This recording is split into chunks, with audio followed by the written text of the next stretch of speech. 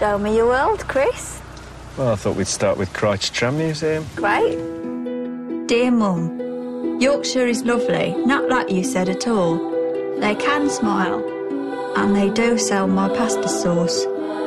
I sum it up as like it's a rom-com with two kind of with a couple who don't really know each other very well, getting to know each other's little foibles and travelling around, having sex, visiting minor museums and attractions, and then occasionally murdering people.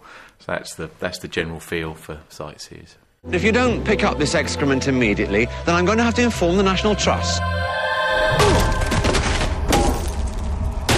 Report that to the National Trust, mate. It's occasionally gory, you know. It's not I wouldn't want anyone to think it's not kind of Evil Dead level of horror. It's kind of once in a while there's something a bit unsavoury happens. But I think you owe it to the characters to see that stuff, because otherwise it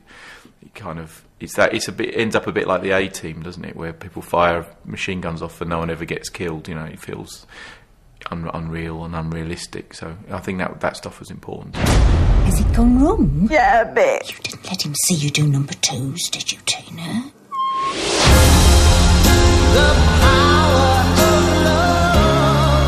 We both said what a nice couple we thought you were. Oh, I love her. I can fly!